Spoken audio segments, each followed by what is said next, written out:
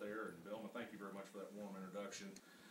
And, you know, let there be no question for me, it is a distinguished honor to be your sheriff here in Libbock County. My predecessor, David Gutierrez, was a great mentor. I know he wished he could be here today, and he has certainly done a lot of great things to get me to the position where I'm at. I also would be remiss if, with all of this happening, if I didn't introduce my wife. She's here, Nola, and she's truly the support behind me on this. She has taken the ball and really ran with it. You know, the responsibility of being sheriff, the senior law enforcement officer, you know, in this great county is like I said, it's a great and truly humbling experience, and I truly respect the opportunity I've been given.